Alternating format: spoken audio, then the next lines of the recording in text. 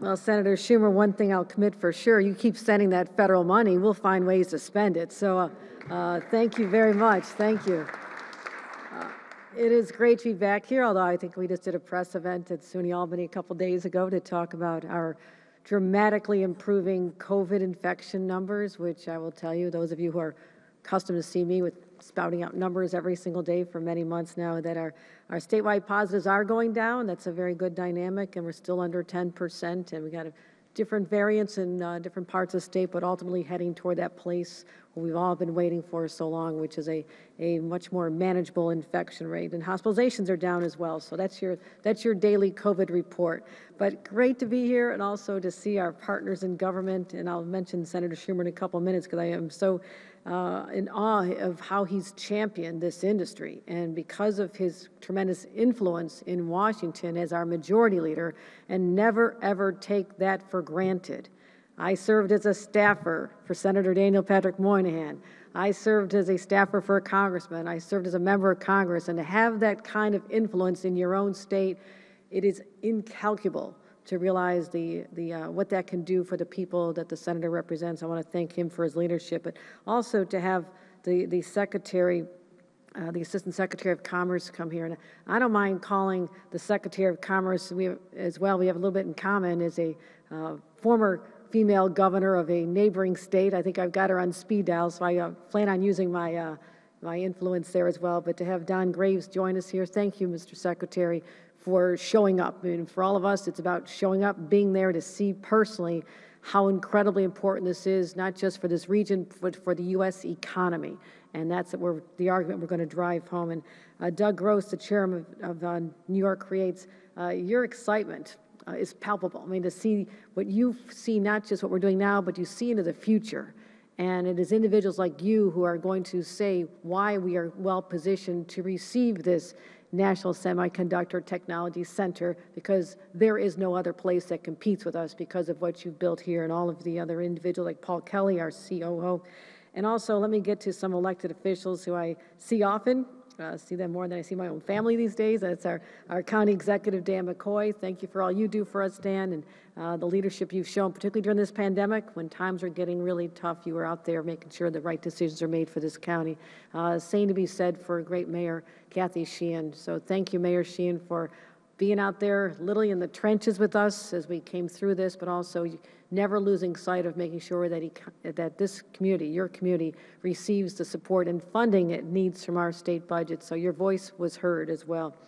Also, Pat Fahey will be seeing you many more times as we gather in our Capitol. The last session just began, and so I'll be diverted more to Albany than I have been over the last few months, so look forward to seeing you at many more events as well. Also, the reason this is so successful is that we truly have a premier institution of higher education known as SUNY.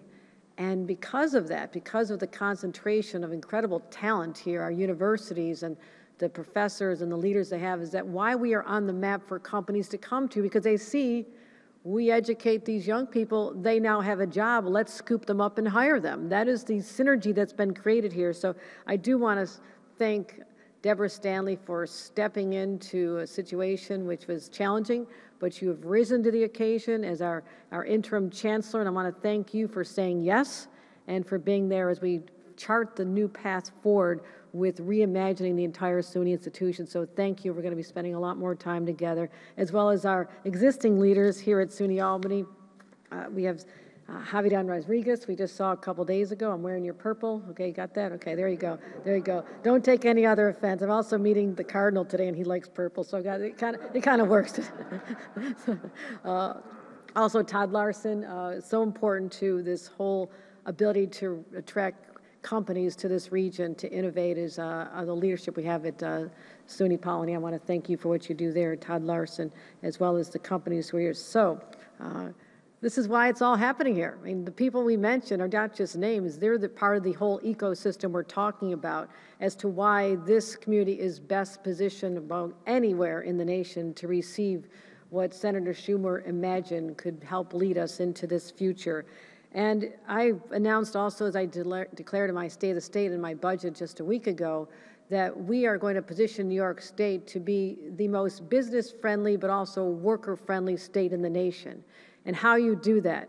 Well, you invest in workers, and that is why we're putting forth $350 million in worker development, workforce initiatives. And why that's so important? That's what gives us the edge over other states that do not make those commitments, because we believe that we can give everyone, particularly women. I want to see more women in the field of technology, and I'll just give you a sidebar on that one.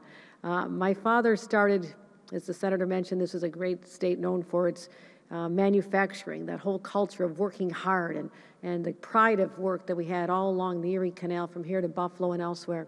My dad worked at a steel plant, and the signs were that the steel industry was not doing as well, and he jumped ship when he was 30 years old and already had 5 kids. People said, "What are you doing? This is the most stable job we have here. Why would you leave?" Well, he joined a few other young guys who had just left IBM to start a small technology company. So as a 10-year-old, I'd go with him to work on a Saturday morning, and there were punch cards. Anybody old enough to remember what data punch cards are? I had the big job of sliding them into a computer that was the size of this room. So I've been fascinated by technology and technological evolution and seeing it happen right here, just to me as a personal point of pride as well. So we need to train the workers, but not just to be the technologists. We need welders, we need people in construction, because they're going to be building where you see parking lots right now. Under our joint vision, you're going to see new buildings going up, and we want to do it as quickly as we can, because shovel-ready is the operative word. You will draw people who don't have to worry about, are they going to get the site review and the transportation plans and the EIS. Give them a site that's ready for them to leap into, and that's why the senator and I have had so many conversations with Syracuse and Genesee County and other places where we're just selling. We're salespeople selling our state to other companies from around the globe as being the best place. That's why we can offer the sites, we can offer the people, and we have the innovation. So this is the formula for success that we're leaning hard into, which is why there's no better place than New York to do this. So I want to thank the senator for we'll tell it a U.S. Competition and Innovation Act, which is a little bit of a mouthful, but I think it's brilliant. I absolutely think it's brilliant.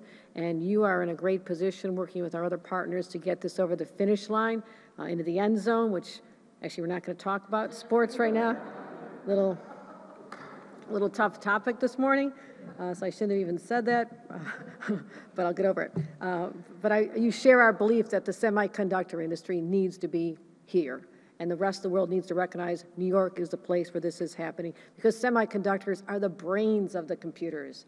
They're the ones that tell a car how to go, where to go, devices that make our everyday lives easier, from phones to 5G technology. It's all about the semiconductors, and we are in a war. We are in a global war with other countries, China, Taiwan, Korea, and others, who want to own the dominance of this industry. We're not letting that happen.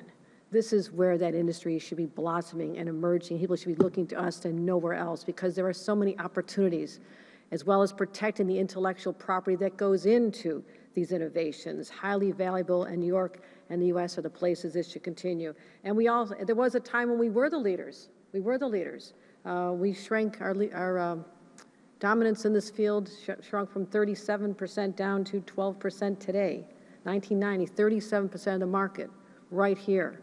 12% today. We have a lot of room for growth. That's what that says to me, a lot of room for growth right here. So we will compete. We'll continue to attract the workforce, the investment of $4.6 billion that's already here. We want to keep amplifying that. So we want those centers of excellence to start right here. We're ready. We have SUNY. We're ready to go. And I'm not waiting.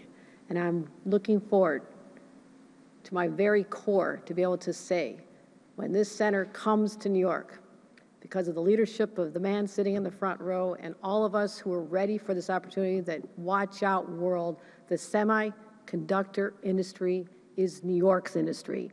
You heard it here first. Let's make that happen. Thank you very much.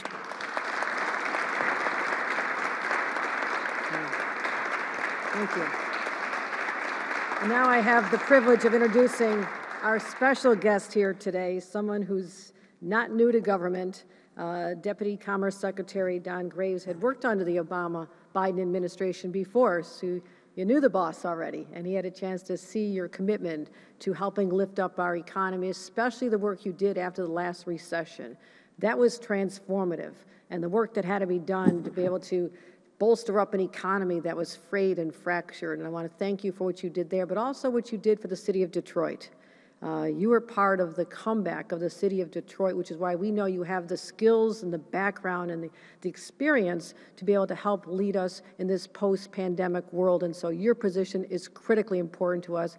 Ladies and gentlemen, let's give a warm New York welcome to Deputy Commerce Secretary Don Graves.